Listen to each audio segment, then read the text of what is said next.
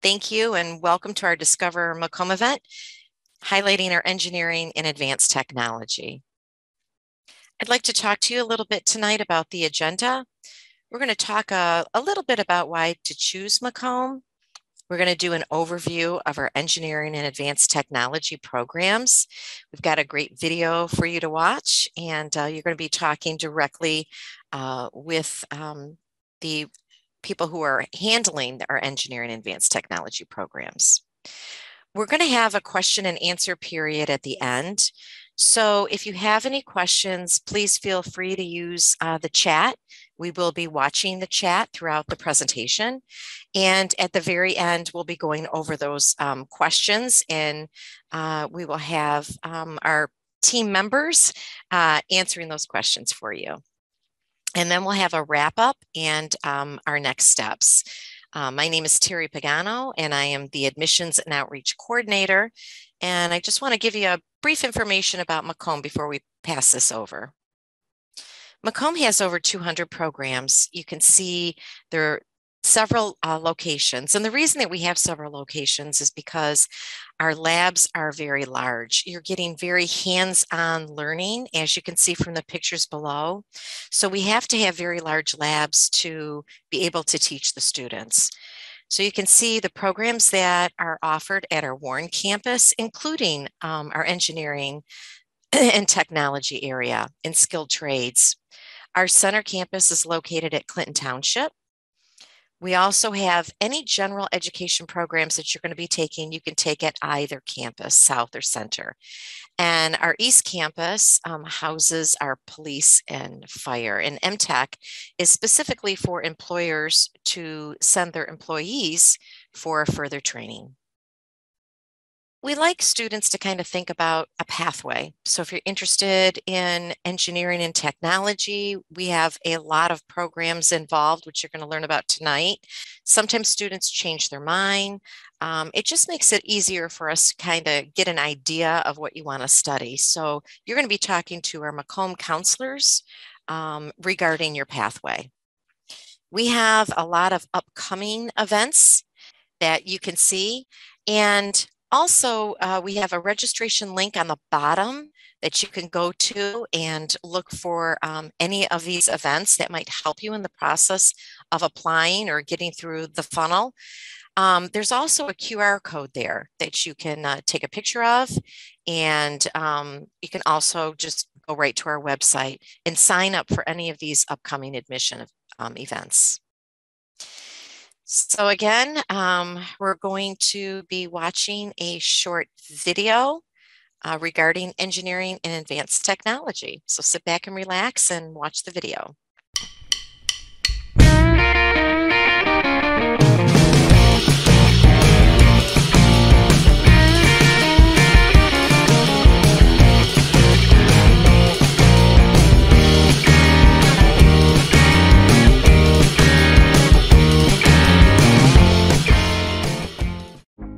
Heating, ventilation and cooling systems, HVAC for short, keep our homes and workplaces comfortable year-round. That is, until they no longer work. Macomb's Climate Control Technology program prepares you for a high-demand career, installing, maintaining, and repairing both residential and commercial HVAC and refrigeration systems. You'll learn the most up-to-date technology used in climate control and gain the skills you need to service older systems still in use. And best of all, classes are structured around your busy schedule, so you can learn the skills you need when it's convenient for you. Just as smartphones have revolutionized the way we look at the world, smart technology is reinventing the way we live within it. If being in a high-tech, high-demand growing field interests you, then Macomb Community College's Building Performance and Energy Management program is for you. One of the few programs of its kind in Michigan, BPEM combines elements of energy management, climate control, and information technology, training you to optimize energy efficiency for residential, commercial, and industrial buildings. You'll learn how to create a smart ecosystem for new buildings and how to retrofit older structures with the technology to control temperature, humidity, lighting, and security in an environmentally sound and economically efficient way. Get in on the ground floor of this exciting field. It's a smart choice for a smart future. Every day we live in and around our built environment, so why not learn how to design it in architecture, build it in construction management, and learn about materials and testing in civil technology. Sketch drawings to design and create 3D digital models. Learn how the structures around us are built and get hands-on experience testing materials and using equipment. Work with real clients, architects, contractors, engineers, and open the job opportunities for you. These programs offer credentials, complete transfer to universities, and even articulated free classes from local high schools. So, come have fun creating your world and the world around us. Visit anytime to see for yourself how amazing these professions can be for you.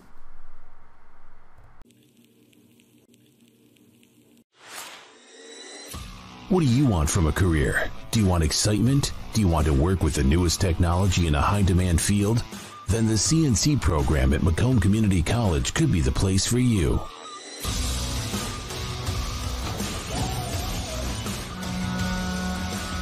CNC stands for Computer Numeric Control. They are used to semi-automate or automate the production of advanced manufacturing. CNC machines manufacture just about anything you can think of, from guitars to cars to cell phones. If something is being made today, it's most likely being machined on a CNC machine.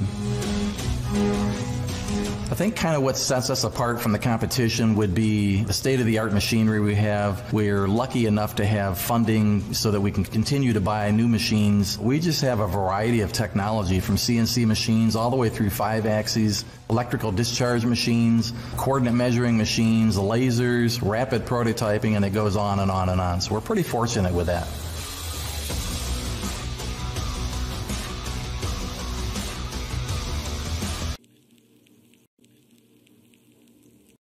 If I didn't go to Macomb and complete my apprenticeship, I wouldn't have the opportunities that I do here in the engineering department. The classes that I took at Macomb were very helpful. They were directly related to my work that I did on an everyday basis, and that gave me the knowledge to be where I am today. I didn't want my education to be a reason that I didn't get a career, so I made sure that I took full advantage of every class, the teachers and everything they offered, and I'm very grateful for what Macomb Community College did for me. I work with many employers to customize the certificate for the related instruction piece of the apprenticeship, and that certificate can then go toward an associate's degree. We also have, for those students that don't already have an employer lined up but they want to learn a trade, we have 20 different general certificate programs in the skilled trades, ranging from as low as 17 credits to as much as, I think our largest one is 44 credits. So students can learn trades in basic or advanced welding, tool and die, CNC machinist, computer-aided manufacturing. All of those certificates are available and set up based on what we know about the local industry and what we know those needs are. So even if they haven't gone through a customized employer certificate, they're getting a skill set that will work with the local industry, and then the local industry can pick that student up and further tailor that from there if they wanted them to get additional classes or to improve on those skill sets anymore. So either way, Macomb Community College, we've been involved in apprenticeship for more than 60 years. Really, it started, where we are in so many manufacturing plants from the big three in this area. They've always been very heavy into apprenticeship, and so there was an immediate need in this area for an educational institution to provide that related instruction component.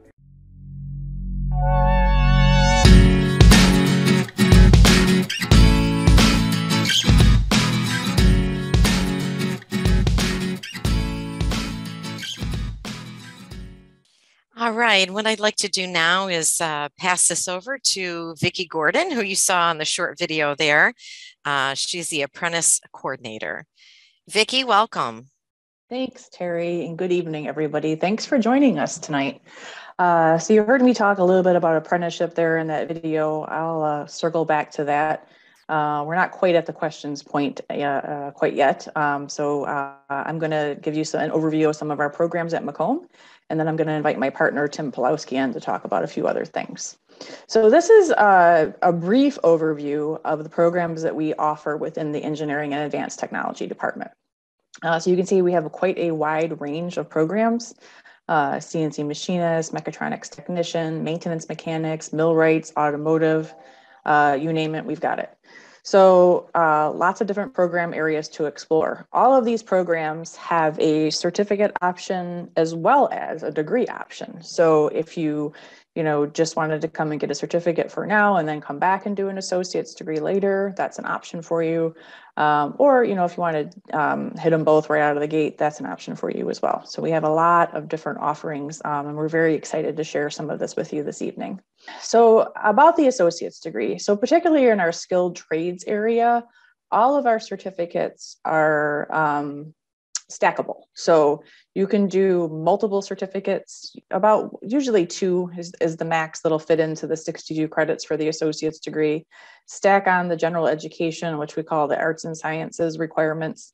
And then if you do need any elective courses, you can build those in to go towards your associate's degree. So for example, you might decide that you wanted to do the CNC machinist certificate, and you saw an overview of that program in the video and how exciting that is. So you could take that certificate, and then to get some additional skill sets, maybe you dabbled a little bit in welding and are interested in that, you could stack in that basic welding certificate. So you've kind of got that 2-tiered skill set going on. Do your 15 credits of general education, which is there's 4 groups in general education, just to give you just a brief overview. And general education is not our area, but it is part of the curriculum in order to turn your education into an associate's degree. So it would be the English. There's an English class, a math or science class is the second group. The third group is social science, and the fourth group is humanities or health education. So you add those classes in. If you're still below the 62 credits, which is what's required for the Associate of Applied Science degree, you could build in some related electives. So perhaps you could take some more advanced welding courses that weren't part of the basic certificate. Or perhaps you want to dabble a little bit and take maybe an introductory course in the HVAC area just to round out, maybe you're, interested in learning a little bit more about that system. You could build that in as an elective. And then once you get to that 62, you qualify for the Associate of Applied Science. And then the Associate of Applied Science is either manufacturing technology, maintenance technology, or building construction technology. And which one you go for depends upon the certificates that you got. So if you did the 2 that I mentioned, those are manufacturing related certificates that would go toward our manufacturing technology degree. Let's say that you did like a maintenance mechanic certificate and a millwright certificate, for example. Those would be more of the maintenance trades. And in building construction technology, perhaps carpenter or even a plumbing certificate, those could go toward building construction technology. So that's how the associate's degrees work within the applied technology area. And then EAT, Engineering and Advanced Technology, has several other, certificate and degree programs as well in different areas. But Tim and I are mainly going to be talking to you tonight about the skilled trades that I just covered. So apprenticeship, we typically get a lot of questions about apprenticeship at these events, as well as, just phone calls and students walking in asking about apprenticeship. We're fortunate in the geographic area that we're in. Macomb Community College has been around and been doing related instruction for apprenticeship for over 60 years. We're right smack dab in the middle of the manufacturing hub of the United States, and employers in the area that had apprenticeship programs needed an institution to go to be able to fulfill the related instruction component of the apprenticeship. And Macomb Community College stepped in, and that's how the Applied Technology Department at Macomb Community College was born. So for those of you that aren't familiar with the apprenticeship model, it is a combination of on-the-job training, or what they now are calling on-the-job learning. So there's on-the-job learning hours. And then the other part of it is what they call the related technical instruction. Those are the school hours. So that's where Macomb comes in. The traditional registered apprenticeship model, when you think of skilled trades, the traditional trades like machining and welding, millwright, electrician, those are typically 4-year apprenticeship programs. And so at that term, at a 4-year term, the on-the-job training piece is 8,000 hours, and that's paced out over 2,000 hours per year of the 4-year term. And then the related instruction piece is a minimum of 576 contact hours, which is roughly around 36 credits. And that needs to be paced out over 144 minimum contact hour per year. So the apprentice is, it's a job. You get hired by the employer that has the apprenticeship. You're placed under the tutelage of what we would call a master tradesman or a master craftsman in that area. And you learn the on-the-job, the work processes, the on-the-job learning, you learn from that person.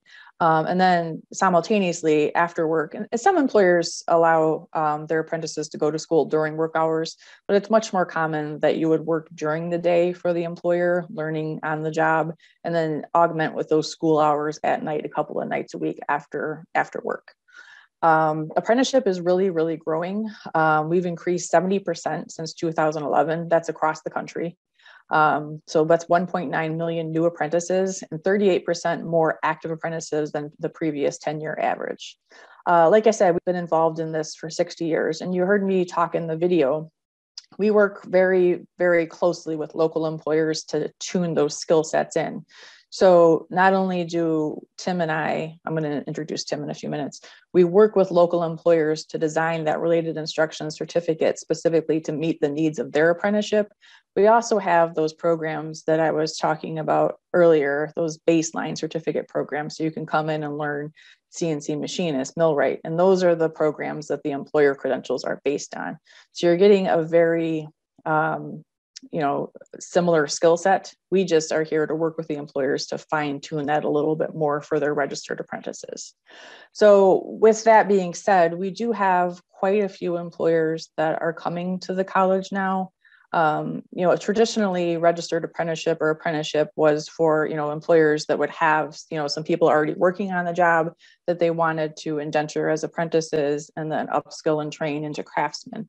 More and more common now, employers don't have that workforce already in place.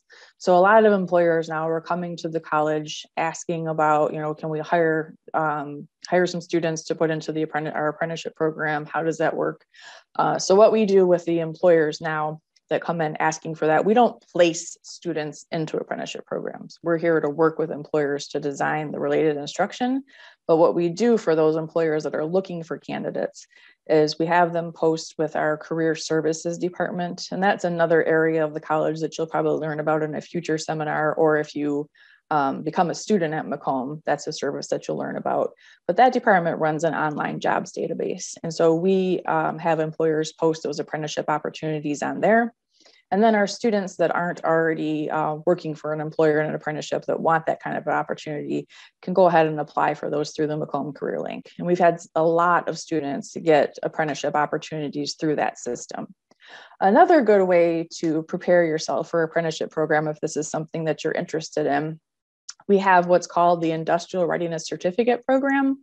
Some of you may have heard of this. It was, we had a grant funded program that was paying for that for several years. It just ended last summer. That was the MAP Plus program. We still have that certificate that we offered under MAP Plus. We just don't have, we don't currently have grant funding to pay for it, but it is a very affordable certificate. It's a small credential that we worked with local employers to develop back in 2013. And that was when we first started seeing a lot of employers coming into the college saying, hey, we need some people to put into these programs. We don't have the incumbent workforce. So we really want to learn, we really want to start looking to the college for this. Do you have kind of this, foundational program that would show to us that if a student completed this credential, it shows that they have the aptitude to undertake the rigors of such a, an apprenticeship program.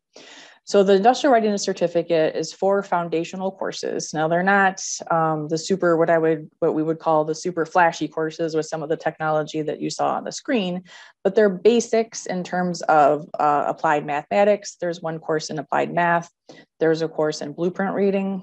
There's a course in industrial safety. And then there's a capstone course called trade-related preparation. Those 4 courses together are 9 credit hours and 144 contact hours. And that is a credential that a lot of employers are recruiting out of right now. So if you declare yourself in that certificate at the college and complete those courses, a lot of employers will work with our career services staff to pull students that have been through or close to completing that program. And those classes we offer every semester. We offer them typically both online and on ground. So there's a lot of options to fit everybody's schedule. I did see one question pop up in the chat. What is the role of the apprentice? And I know we were going to do questions at the end, but since it kind of ties into what I'm talking about here, I'll go ahead and address that now. So an apprentice is somebody, if you have, let's take a tool and die shop for an example. They typically have a crew of, a small, depending on the size of the shop, a crew of machinists or CNC machinists that are working in that shop. What we're seeing locally now, and this is true of the country too, but obviously as a community college, we're involved in the community. So what we're seeing is a lot of these shops that have, workforces, that crew of CNC machinists they're starting to get into retirement age. They could retire at any time. And these employers haven't had a crew of people coming up behind them. So the role of the apprentice is to learn in that trade under that master so that they can eventually one day, get up to that level and be working at that master craftsman level, whether they just join that master craftsman at that level or they take their place once they retire. And so the time-based system of registered apprenticeship really allows the apprentice to really hone in on those skills under the master craftsman and really learn all of that stuff at a very detailed level. And then again, augmenting with the related instruction piece through the college. And our programs, we do very well at Macomb with the related instruction and the apprenticeship programs. And as you heard our CNC machinist instructor talk about in the video, we're very fortunate to have a lot of really great equipment, a lot of really great faculty, great facilities going on. So we're in a really good position, and we are benchmarked by a lot of institutions across the country for the work that we do in apprenticeship. Okay, I would like to introduce my partner, Tim Pulowski. He is also an apprentice coordinator. He just joined me in this role in December, so I'm very excited to have him on board with me. So we're now kind of functioning as the dynamic duo. Take it away, Tim. All right, thanks, Vicki. Hey, before I get into class formats and what we're actually doing, I want to add on to kind of what Vicki was talking about. If you're thinking about coming into trades, and this is really for any trade for that matter, the demand is extremely high when you're really looking at what local companies are looking for. We just had a company come through and they have right around 20 apprentices here that they just started. And they made a statement that by the time those 20 apprentices graduate, they're going to have over 100 what would be considered master technicians retiring. Right, that's how far behind they are in the trend, and this really started almost a decade ago, and it's really taken to this point for these companies to hate to use the word panic, but really start to panic and spend some serious time investing into workforce training and onboarding through apprenticeship or other various avenues. So, for any new potential individual coming into the trades, there's opportunities for you to exponentially grow in these companies much faster than you would have, let's say, 20 years ago if you were getting into the trades, right? You're going to be able to jump ladder rungs that would have taken you a career to get to, and you may be there in 5 years, 6 years even. So there's a lot of opportunity. This really goes for all the trades. Some are have a little higher demand than others, but there isn't really a bad one to choose if you're thinking about going into that. So just so you're aware. All right, so classes. As everybody knows, with COVID, it's been a wild 2 years. And we get this question quite often with new potential students coming in of how do we run these hands-on classes in this virtual type environment that everybody's been dealing with. So we are very much hands-on. I'm not going to say all of our classes are hands-on, but as many as possible are hands-on, are in person, and we're going to make sure that we meet those needs. So since 2 years ago in winter when COVID kind of hit our world, there's a very short amount of time that all of our classes were virtual, and I'm talking about a half a semester. But within that half a semester, we were able to figure out how to operate safe, social distance, reduce any type of contraction of the virus, and get our welding classes, machining classes, CNC classes back on ground and functioning in a hands-on format. So from there, we've gotten a lot better at this. but we have a combination of really 4 versions of courses. So we have our traditional on-ground classes. So let's say you were in a plumbing class, you'd sign up for a given day and time.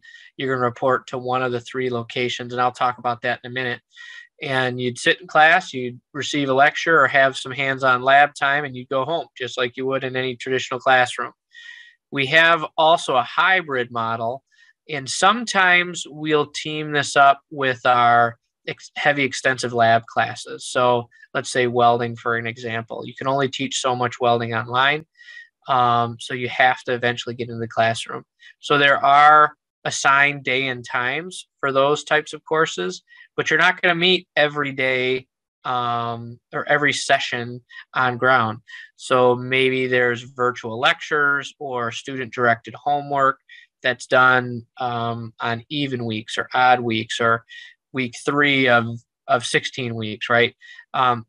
Hybrids are kind of the wild, wild west when it comes to the combinations. Every class is going to be a little bit different as far as how much is online and how much is on ground. But the important thing to understand is that it is a combination of online instruction. Usually that's going to be your lecture and quizzes, tests, assignments like that, and on ground.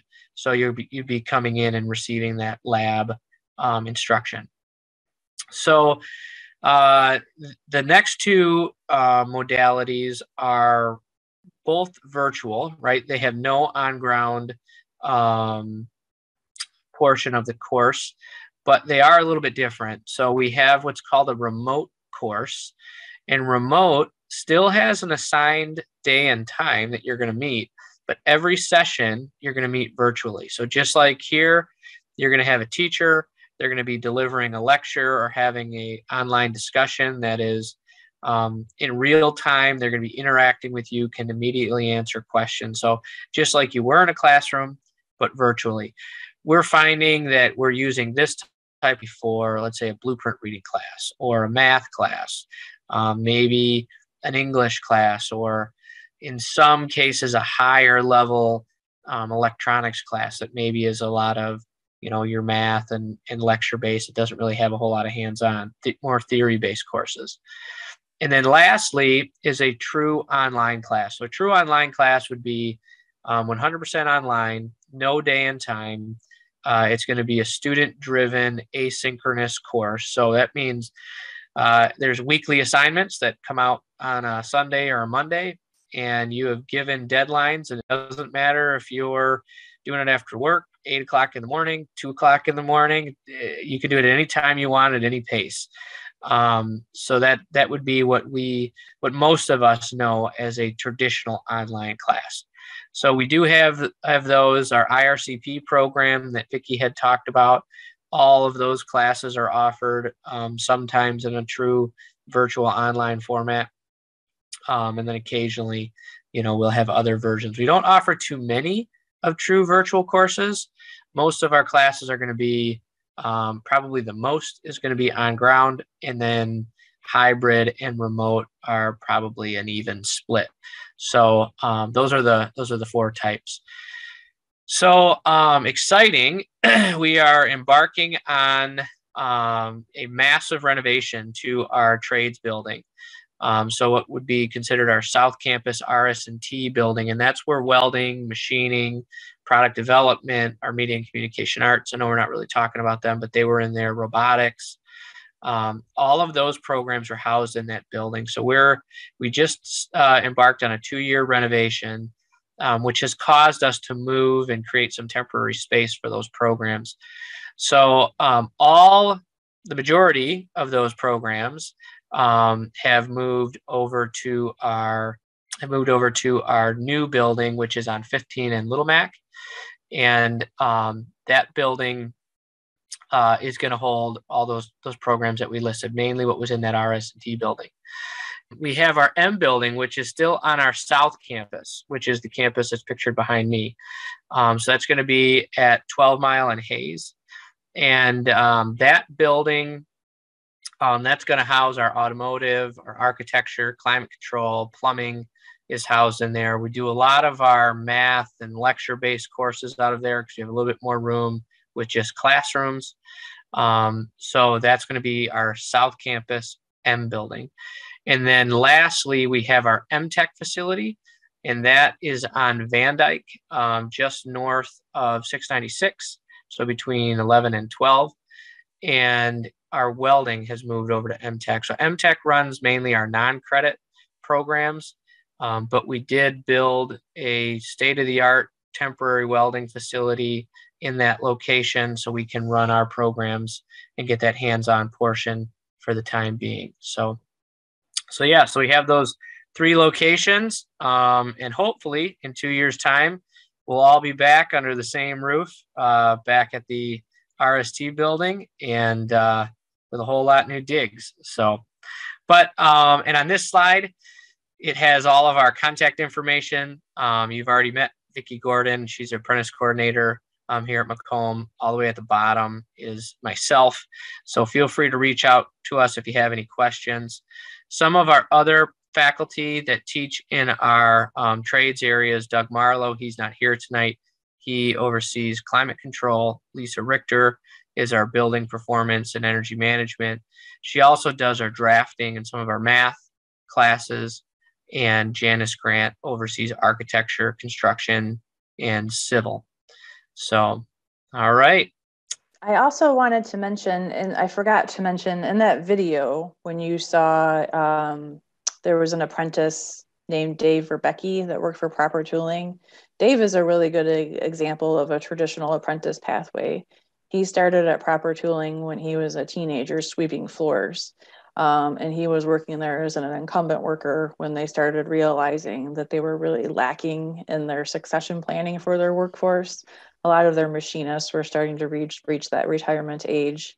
And the company was starting to, like Tim used the word earlier, panic a little bit because they realized they didn't have anybody coming up behind these guys. So Dave was one of the incumbent workers that was tapped to go into the apprenticeship program. An apprenticeship has, multiple pathways associated with it. So Dave went through a mold maker apprenticeship, which is a version of a CNC machinist apprenticeship. And when he was done, he could have stayed as a mold maker for, as long as he wanted to. But for Dave, he took kind of a different pathway. He went into design, and then eventually he worked as a mold maker after he finished his apprenticeship for several years. Then he took a pathway into design, and then he's working in more on the sales side. So there's a lot of different pathways available for apprentices, and there's a lot of educational pathways available as well. I talked about the associate's degree, but it doesn't end there. We have a lot of transfer pathways with four-year institutions. So you can take the related instruction for your apprenticeship, stack it into that associate's degree like I talked about earlier, and then that associate's degree, as well as usually about 25 to 30 credits in what we call bridge courses that can still be taken at the community college level, can then be transferred to one of our four-year partners for a bachelor's degree. For example, Ferris State University has a Bachelor of Applied Science and Industrial Technology and Management, which is a really popular pathway. And then Wayne State has some really great engineering technology pathways and mechanical engineering, electrical engineering. They even now have a welding engineering technology. So those engineering technology pathways those bachelor's degrees are really popular pathways for our students as well. So apprenticeship can be, what you make of it. I also tell students that are looking for apprenticeship opportunities, not only do employers post in the Macomb Career Link, but if you are interested in a skilled trade and you'd like to get an apprenticeship, do that industrial readiness certificate that I talked about earlier. But also, if you have an area that you're interested in, like you like welding, you like CNC machining, start taking classes in one of those areas, maybe go toward one of those trade certificates. That also shows employers that you have skin in the game, that you're interested in this trade and you're taking classes to learn more and make yourself more marketable. We have a lot of students that end up with apprenticeship opportunities that way, even from networking because the classes are a mixed population of both working apprentices and students that are looking for those opportunities. And then the faculty too often have a lot of leads with companies. So we have a lot of students that end up learning about apprenticeship opportunities simply by networking with students in the classes that they're taking or with those faculty. So there's a lot of opportunities out there. And not only is there the Macomb Career Link to look for opportunities, the Department of Labor has an apprenticeship finder on their website where you can narrow it down by zip code and find employers that are hiring apprentices in your area. And the Michigan Works Talent Connect also has a skilled trades search option where you can look for employers that are looking for apprentices. All employers don't necessarily need to use Macomb Community College for the related instruction piece of their apprenticeship. A lot of the ones in the area do. The great majority do, but some may use other providers. So you may not end up at Macomb Community College, depending on what opportunity you take advantage of. But hopefully, some of the things we talked about tonight gave you a better understanding of what an apprentice is, what they do, and how those programs work at Macomb. Jump in real fast before we get to some more Q&As. The other thing that I hear a lot of questions from students about is cost of program. So when you look at apprenticeship, traditionally, not always, but many times the employer is paying for those courses. So that's a huge benefit to the student, right? So that's a reduced cost that you have to worry about. But even the non-apprentices that are just going through trades programs, the market is getting so aggressive right now as far as onboarding and finding talent that it is very common that just employed students, so not formal apprentices, employed students are also getting their tuition paid for. So if you're actively working in the trades and you're, or maybe thinking about getting into that, right, that's something you can ask at the time of interview or once you get in, or maybe something that you're looking for, that those opportunities are out there. It didn't used to be that way, a decade ago, but it definitely is starting to become much more common now. Let's say you're working at a company and you're very happy with them, but they are not going to pay for your education, and that's fine too. Macomb also has a ton of scholarship opportunities, and commonly, students in trades programs, when I talk to them, they say, well, hey, I wasn't an A student. I really wasn't even good at school. There's no way I'm going to get a scholarship. The majority of these scholarships have nothing to do with your GPA, as long as you're not like completely failing out of your classes, right? But they want to know your story, right? These donors want to hear about you. They came from the trades, or they had a company and they were invested in trades. So they want to hear your story. You have to write a short paragraph, kind of explain your situation, and you can be granted the money. And the money can stack from scholarship to scholarship. So you can apply for essentially every scholarship we have at Macomb that'll fit the area if you want. Sometimes money has to be spent within a year. Sometimes it can be spent across your whole program. Sometimes it can buy books and other needs for the class, sometimes not.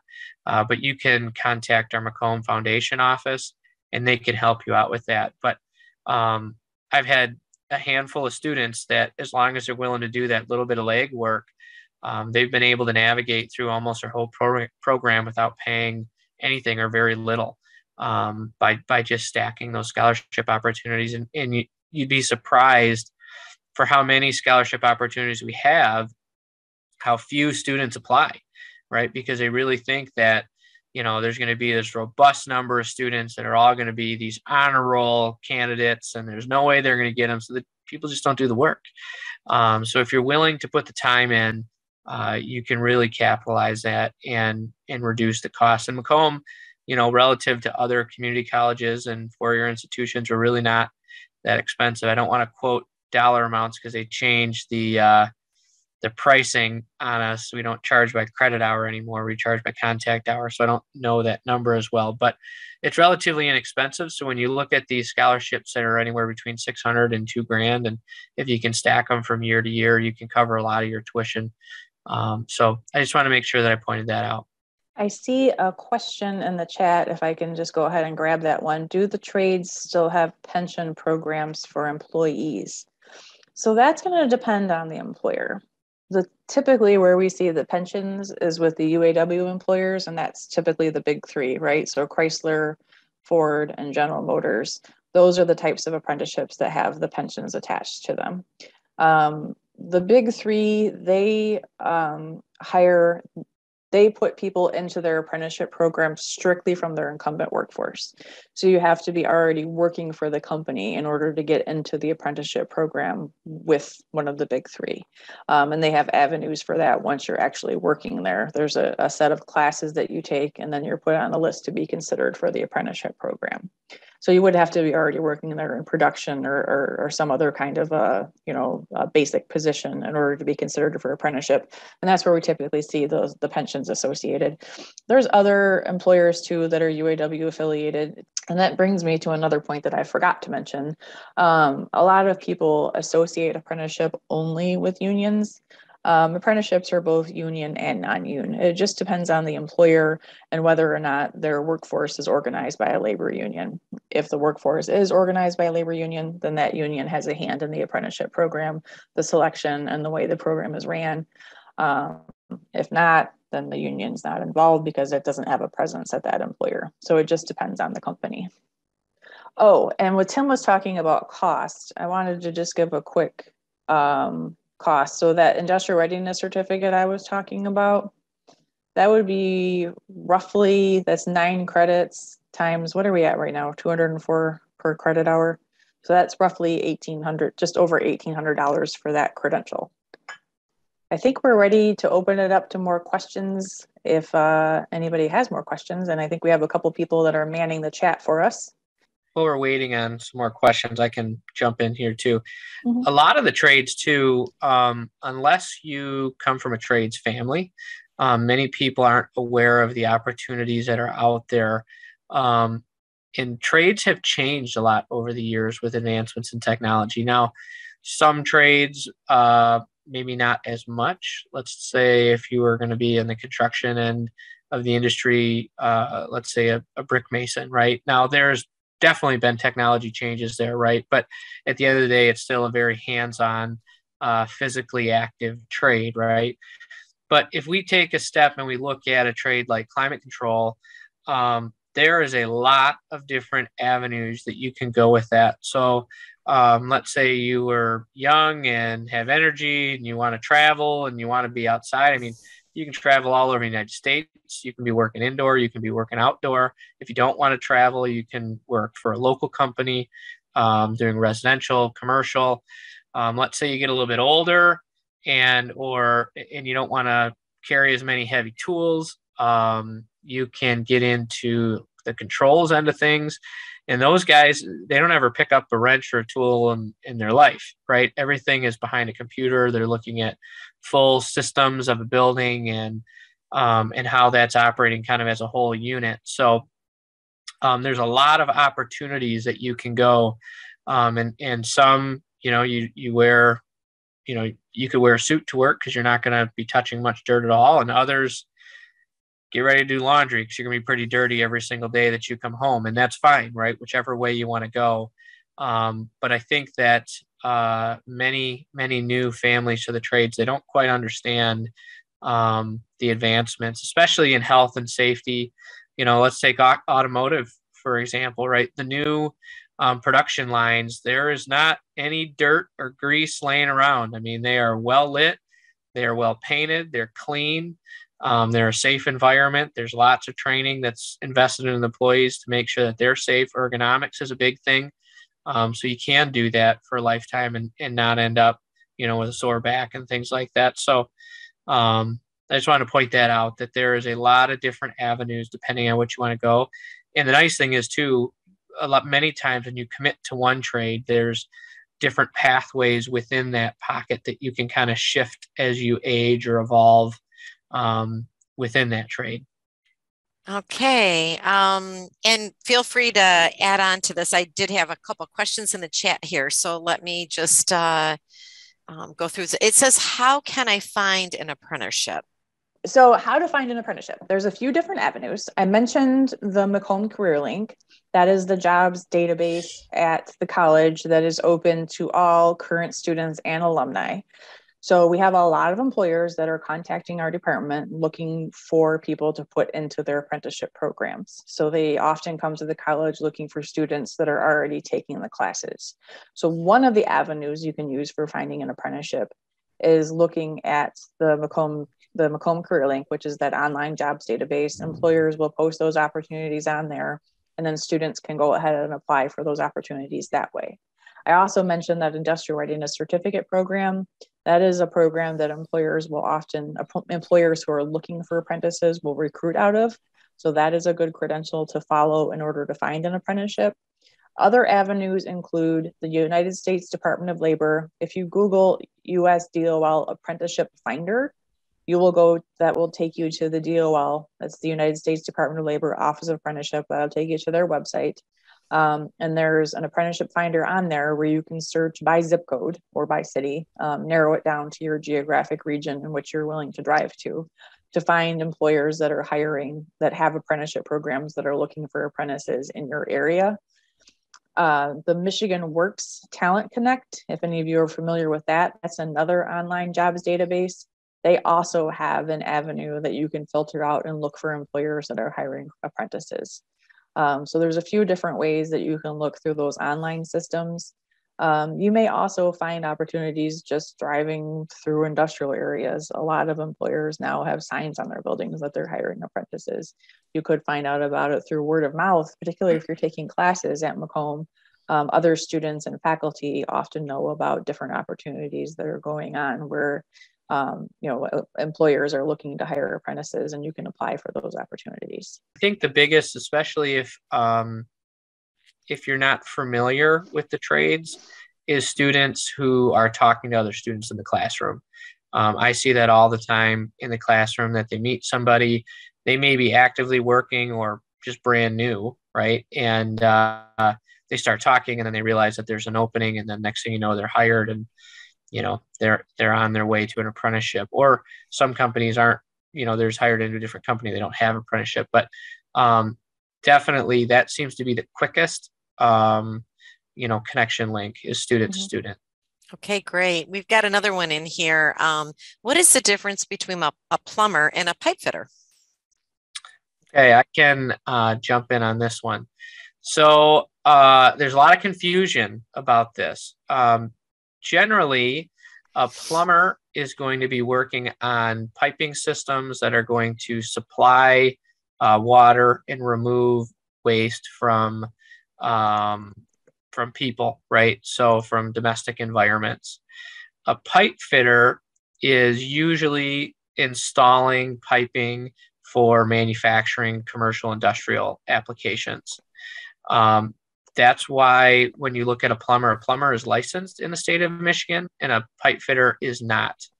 Not that one is necessarily more important or the other, but plumbing in itself, the trade, has to do with the health and safety of a community. If you think of the old, let's say like Gangs of New York, right? Those old movies where people are like buckets of waste that they're just throwing out their window onto the street, right? That's a pretty nasty environment. And that was the world before plumbers. So that's what plumbers do, opposed to pipe fitters. So pipe fitters are usually more commercial, industrial, and plumbers are dealing with that domestic water and waste removal. Okay. We have another one in here. What does a millwright do? So millwrights, there's a more of what I would consider to be a maintenance or manufacturing millwright and a construction millwright. The ones that we typically see going through the college are more in the manufacturing and maintenance realm. So millwrights do any number of different tasks in a plant or at an organization, including tearing down and building up a line. So typically, before an assembly line is installed at a plant, it's ran through a supplier that put the tooling together. So typically millwrights will be tasked with erecting that assembly line and then tearing it down and moving and building it back up at the assembly plant where that's going to be ran. They could be involved in rigging and moving heavy equipment and machinery around using overhead cranes and hoists and different equipment of that nature. They could also be involved in some different maintenance activities on different machinery. The millwright trade typically requires some physical strength. So it's typically for people that like to get out and be very, very active, working with their hands, building things up, tearing things down. Construction mill rates, even on movie sets, people that put up those platforms and build scaffolding, those are people that can be considered mill rates as well. Do you want to add anything to that, Tim? You can see millwrights in really any plant for that matter, wastewater, water purification.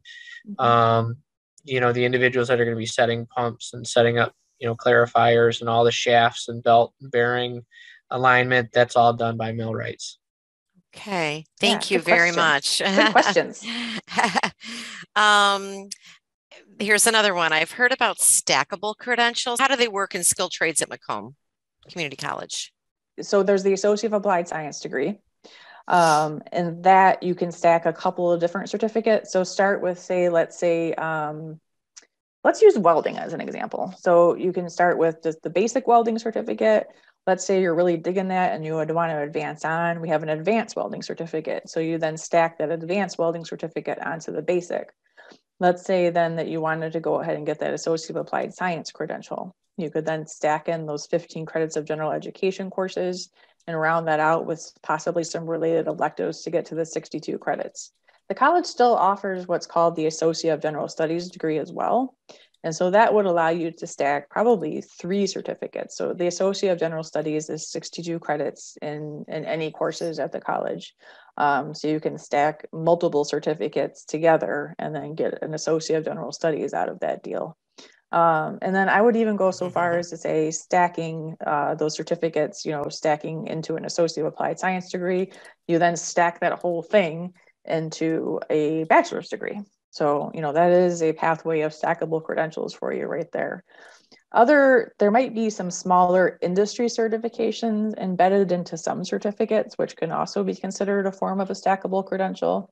Our robotics certificate is a good example of that. So the robotics certificate consists of some robotics and electronics classes. And then through some of those robotics classes, by completing those individual classes, students also get what's called an industry certification by completing that class. So our robotics classes are ran through a company called FANUC, accredited by a company called FANUC. So when the student completes those courses, they also get that little mini industry credential on their way to earning the robotics certificate, which you could then stack into an electronics certificate and just keep stacking those skill sets. All right. Tim, do you have anything to add tonight? We're going to be just doing our conclusion real quick, but I want to thank you both for being here tonight. It was a wealth of information. And we're going to be posting Vicki Gordon and Tim Pawlowski's information. So if you have any further questions, please reach out to them. So thanks again, guys, for being here. Before we jump to the next slide, I did want to mention there was a couple questions that were asked in the general chat, and they were answered in there too, but I just wanted to point them out because they were pretty good questions. It was the difference between credit hours and contact hours, and it's answered in there. Credit hours are how universities and colleges define if you are considered full-time or part-time in college. Contact hours are the amount of time you spend in class, or if it's virtual, how much time you spend on the course. So it's pretty much how much time you're in that class during the week. And then where can I go to look for find current scholarship opportunities? And that was also listed on there. We offer private scholarships at Macomb. So we have 2 links in there. One link will take you to the scholarship page at macomb.edu. And then another link will take you directly to our Oasis page, which is how you can search for scholarships. And once you're an admitted student, you can actually create an account on Oasis that will help you find scholarships that are directly suited for you. All right, great. Thank you, Sarah, for pointing that out. We appreciate it. I want to touch on the credit hour, contact hour. So many of our classes, let's say you say a traditional 2 credit hour class, right? It's going to be assumed you're going to meet for 2 hours. And a lot of those are usually lecture-based courses. I always kind of refer to credit hours as being like lecture hours, even though that's not how Macomb says it, but that's kind of how it equates. When you get into some of our hands-on courses, we need to provide content to the students through lectures, but Then there's that hands-on portion. And because of just the time it takes to leave the classroom, enter the lab, get the equipment set up, start working on a part, you need time, right? So sometimes in applied tech, you'll see classes where they have a mismatch of credit hours and actual meeting hours, right? Those contact hours.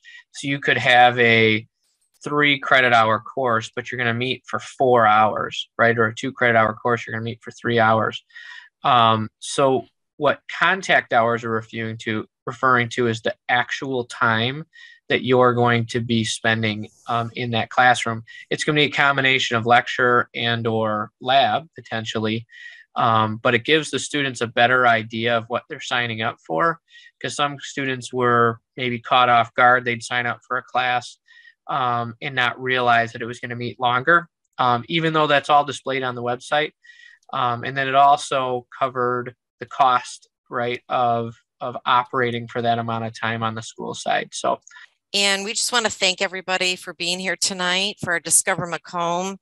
Watch your email for some information about applying, and we will be following up with more information at the beginning of your journey at Macomb.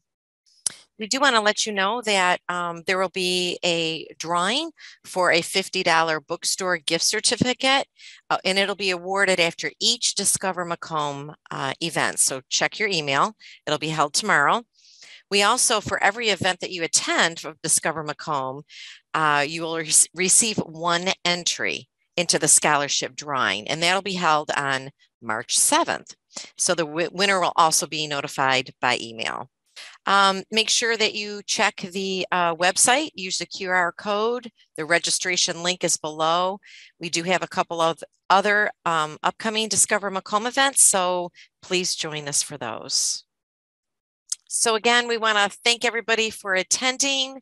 If there are further questions or you think of anything tomorrow, please feel free to reach out to us, and everyone have a great night. Thanks everyone for being here.